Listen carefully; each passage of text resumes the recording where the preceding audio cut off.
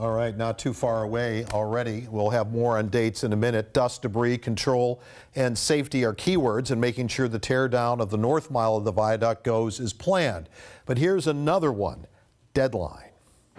It's a movie we have seen before. The south mile of the viaduct was torn down in 2011, but this time the demolition has to be surgical, as buildings are a lot closer, in some cases mere inches. Pretty big contract just to do all the noise monitoring and the vibration monitoring that we have to do as we're going along. Phil Wallace is the senior operations manager for Kiewit, the contractor that will bring down what remains of the viaduct. When we get really close to building, we'll actually be saw cutting the concrete out, so we take it out in a bigger piece. So there won't be that demolition activity right beside the building. This DOT video shows how it will happen. In a typical double-decker removal plan, we will start with the top deck removals. We'll then remove the lower deck, and following the lower deck removal, we'll remove the columns. And this process is repeated throughout the double-decker viaduct. But schedule is everything, and most of it needs to be done before the tourists return next summer. It starts in February once the tunnel is operational. First out in yellow, the Columbia Street section and its ramp. The main part in dark green, the majority of the waterfront tourist area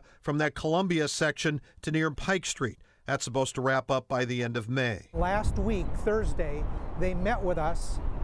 The printing of the maps that you've seen were so hot off the press that the papers were still hot, and they said we found a way to get it open on June 1.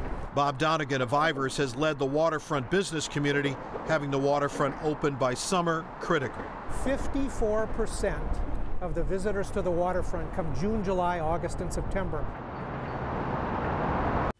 So again, here are some key dates. January 11th, the viaduct shuts down, begins the 3 weeks of maximum constraint, as it's sometimes called. February 4th, the tunnel opens, then the teardown begins. Everything should be wrapped up in the viaduct teardown by August. Fortunately, most of that will be well away from the busy tourist waterfront area. Okay, so with the viaduct gone, what's the expectation for tourism traffic? It's very positive. So Bob Donegan was saying they believe by the time they add up all the numbers from last year, even with the viaduct, they will have topped about 7 to 7.5 million tourists down there going. There's 48 different businesses down there.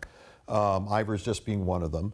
And they're thinking with the viaduct gone, with the park in, all of that out of the way, and more businesses now adding themselves on the other side of the surface Alaskan Way street, we could see that double or even triple in the years ahead. Even already that Alaskan Way, traffic is just zinging down Alaskan Way. Yeah, and that's already changed up. Now it's a matter of clearing the viaduct out. Okay, thank you, Glenn. Thanks, Glenn.